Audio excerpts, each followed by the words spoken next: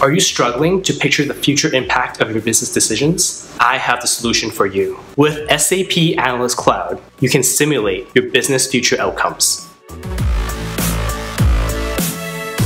Hi, I'm Chris. In this episode, we will explore the planning features.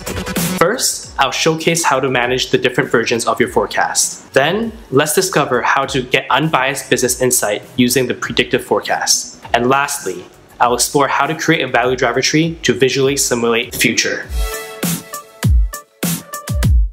The version management panel allows you to create, copy, and manage different versions of your forecast. This allows you to simulate different outcomes without affecting the original version of your forecast.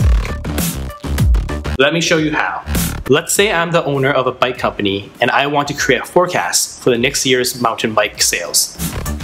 I can create a private version in a sandbox environment to simulate different outcomes before publishing to the plan. Here we have a current plan and I want to simulate the different outcomes. Let's click on the version management button to work in the sandbox environment. I can easily create a copy of a current forecast in a private version.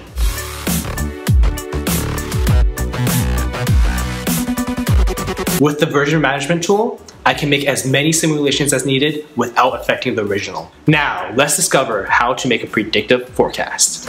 With built-in predictive forecasting capabilities, I can affirm plans by combining historical information and including other factors like time or seasonality. Let me show you how. Let's start by clicking the predictive forecast button. I'm using the trends in the historical business data and leveraging the machine learning model to create the forecast.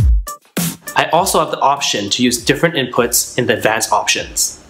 Today, I want to affirm my revenue forecast for all products by month, but I have the option to select the granularity by year, half year, or by quarter as well. Let's preview the forecast.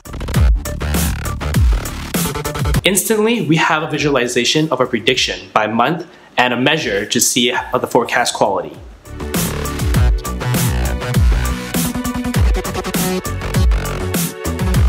When I finish my prediction, I can see the affected figures change in the private version. Lastly, let's look at how we can visually simulate our different planning scenarios using a value driver tree. A value driver tree is a tool to help you visualize the key drivers of your business. You can explore the relationship between different drivers and providing you with a full picture of your plan. Let me show you how. Going back to the bike company example, let's say I want to look at how different key business drivers will be impacted based on the cruise bike line sales.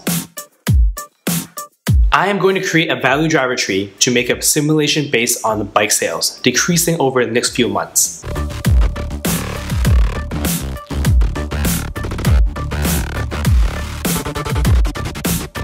This looks like it will affect our bottom line. This is great insight. Now with this visibility, I can make sure the sales team is looped in. Great, we've explored the predictive capabilities of SAP Analytics Cloud for planning. Thank you so much for watching this episode. Stay tuned for more. Bye.